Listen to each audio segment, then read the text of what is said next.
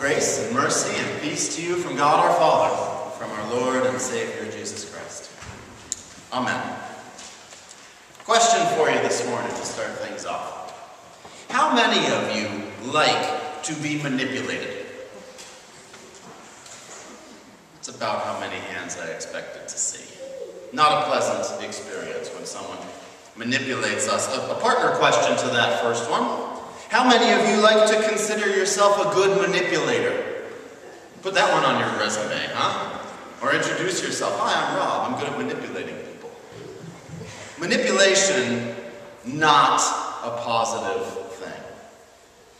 So then I have to ask, when we read John chapter 14, verse 15, do these words sound just a little bit manipulative to any of you? I know they do to me. Jesus tells the disciples, if you love me, you will keep my commandments. Now, imagine anybody other than Jesus Christ saying those words, and I think you'll see my point. Imagine if your spouse tells you, if you love me, then you'll do this. Imagine if your mother-in-law told you, if you love me, then you'll do this. Or a friend, or a boss, or a teacher, or an elected official. If anybody other than Jesus spoke these words, we would say immediately, boy, that's manipulative.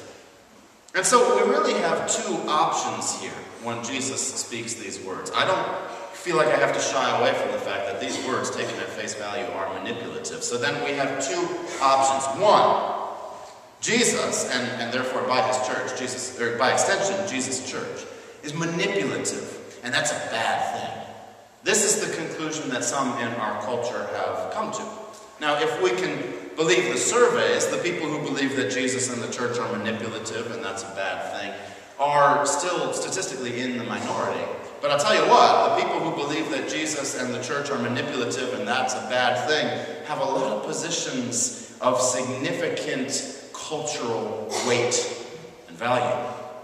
That's the first possible conclusion, that Jesus and his church are manipulative, and that's bad. But there's a second option, and it's the one that I'm actually going to cast my vote for. If I voted for the first one, that would be bad too.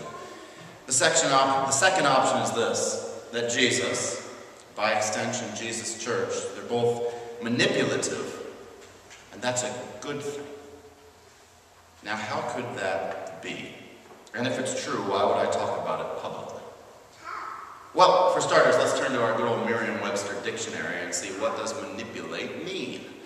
Manipulate is defined by Daniel Webster, or some offspring of his, I suppose, to move or control something with your hands. All right, well, that in and of itself sounds sort of neutral. So now I want you to consider, you don't have to raise your hand for this part either, but how many of you have ever undergone surgery? You were manipulated, you know. How many of you have ever undergone physical therapy? How many of you have ever had a massage? A head rub, a back rub, a hug. Somebody held your hand, somebody shook your hand, somebody gave your hand a high five or a fist bump.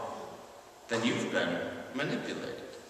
And hopefully, if those people did their job well, being manipulated was a good thing. When a surgeon manipulates a patient, when a physical therapist manipulates a patient, when a masseuse manipulates a client, those are good things. Not always pleasant, but good. And as you go down through that list, you've probably manipulated other people, and it's been a good thing.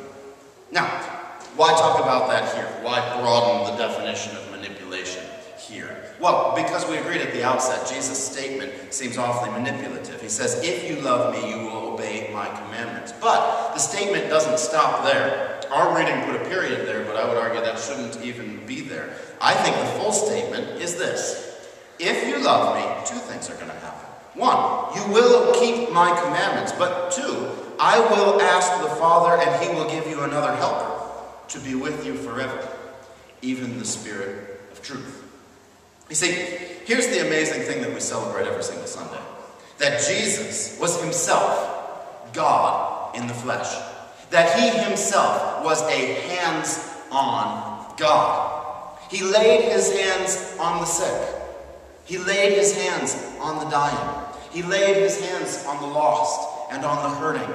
He was the master manipulator, moving and controlling things with his hands.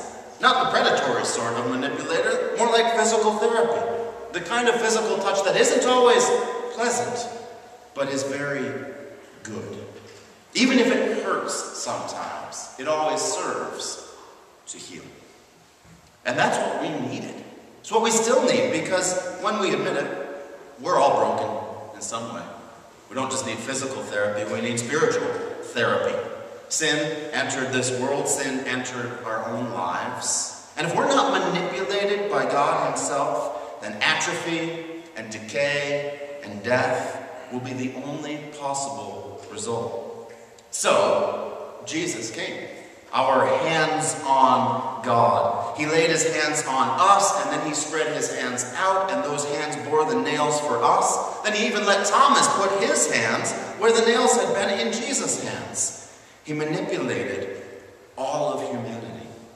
He touched us with his hands. He moved us. He healed us. All who call on Jesus by faith are now saved because he's a hands-on God, a manipulator in the good way. And now, in this passage, he gets even more hands-on because he says, if you love me, you'll keep my commandments, and I will ask the Father, and he will give you another helper to be with you forever, even the Spirit of truth. In fact, our passage said, I didn't put it on my notes here, but it said right there, you know him, for he dwells with you and will be in you. Can't get much more hands-on than that. God himself lives right inside of us. And so now we can start to see the point that Jesus is making. Love and obedience, those go hand in hand. They can't be separated. If we love Jesus, then we will obey him. It's not a given that people will love Jesus. This we know full well. There are many people who choose to reject his grace and his truth. But for those who do love Jesus, those who've been called according to his purpose, obedience is not optional. If you love Jesus, then you will keep his commandments. But there's a problem. I can't. I keep trying. I keep failing. I believe that I love Jesus, but it hasn't resulted in perfect obedience yet. I can even start to doubt whether I really do love him or whether I really love him enough. And that's where this hands-on God, this manipulator, comes into play. You see, love for Christ and obedience to Christ are inseparably linked. Because if you love Christ, then God the Father will send Christ's Spirit into you. Jesus himself will ask God for this. Jesus isn't saying, if you love me, then I'm really, really hoping you're going to obey my commandments. He promises, if you love me, then you will obey my commandments. And how does he know that? Because his own Spirit will enter into our own bodies. That's how hands-on God is. It's not some sort of threat or coercion here. If you love me, you'll keep my commandments. Instead, it's a beautiful promise. God himself is going to put his own fingerprints right on your very heart, right on your very soul. The very same places that were stained by sin, he cleanses with his own hands. The very same places that were broken, he heals. The very same joints that had stiffened, he loosens. And even more than that, Jesus then promises to return and to unite us unto himself. We read, I will not leave you as orphans, I will come to you. Yet a little while, and the world will see me no more, but you will see me. Because I live, you also will live. In that day, you will know that I'm in my Father, and you are in me, and I am in you. And so you see why love and obedience and Christ's presence through his Spirit are so inseparable. You see why not only is Christ a manipulator, but we as his church then become manipulators. Christ used his hands here on earth to do signs and wonders, to show his love and his grace, to bring his truth and light and joy. And now we are those hands, because his Spirit lives in us and we have been joined to him. It was his Spirit who was present in your baptism. who caused you to be reborn with Christ into new life.